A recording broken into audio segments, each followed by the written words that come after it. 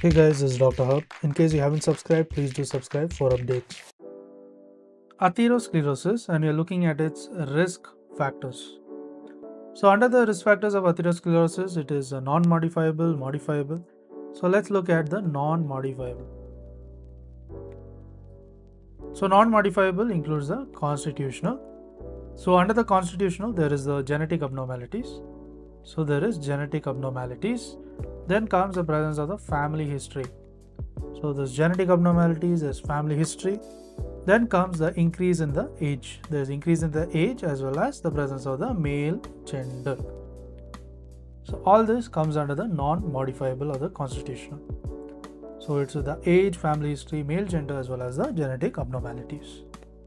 Next we move on to the modifiable factors. So modifiable factors, it includes the hyperlipidemia.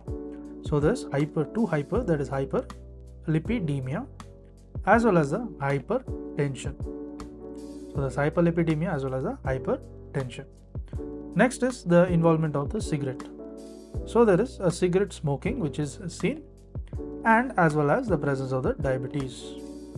Now let's move on to the additional risk factors.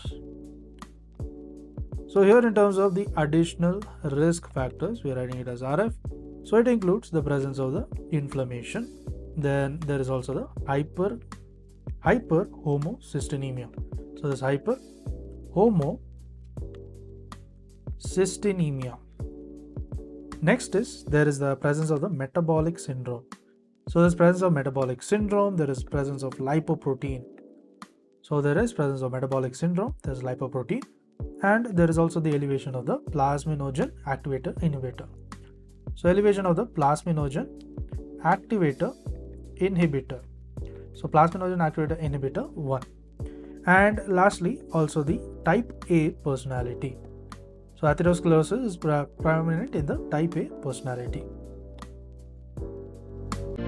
To learn and grow daily like this, please do subscribe.